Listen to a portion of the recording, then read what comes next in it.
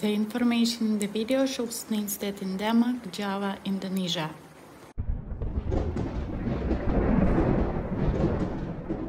Sepuluh lebih 48 ya Allah Gusti. Desa Karangan. 11 microdistricts in Demak Regency were inundated following the collapse of 6 embankments in central Java. Ayo bos, sabar dur.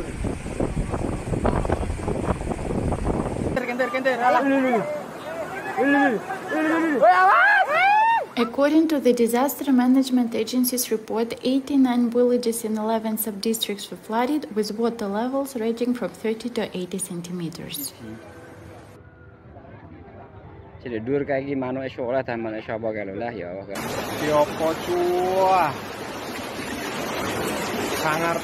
A total of 93,150 individuals were affected, with 22,700 forced to evacuate their homes.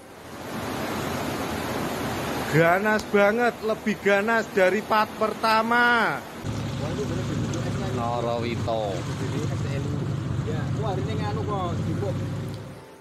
The Demak Regency government established evacuation centers in 45 locations. 1:04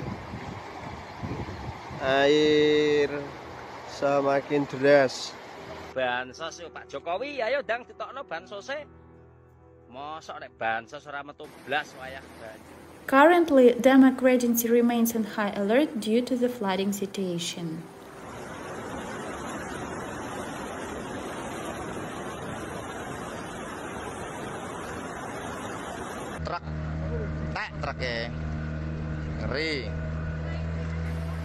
Meanwhile, flood currents along the Demak-Kudus road section are intensifying, potentially jeopardizing evacuation efforts.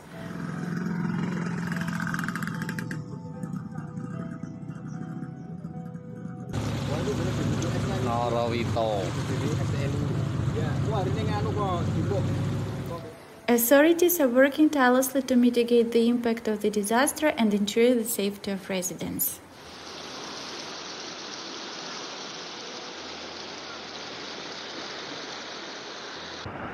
Karanganyar, arus masih deras dan debit. Emergency response teams have been deployed to assist affected communities and coordinate rescue operations.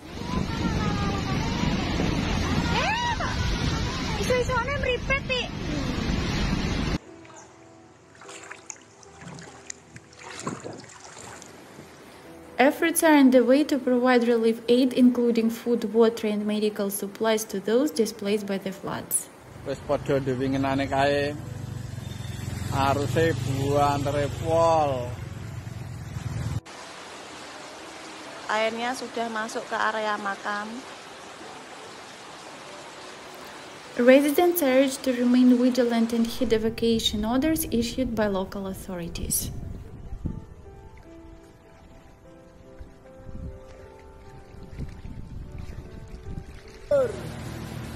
Semarang banjir, Lur. The government is conducting an assessment to determine the extent of the damage and plan for recovery efforts in the aftermath of the floods.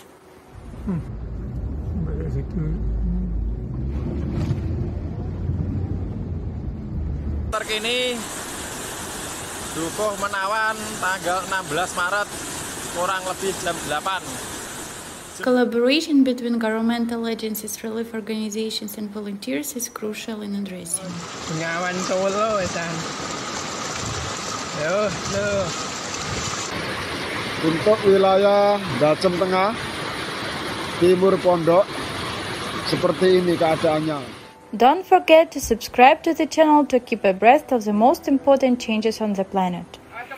Suruh Pak De, Gusti, selamat Gusti. Wes ngiyupo, Mbok.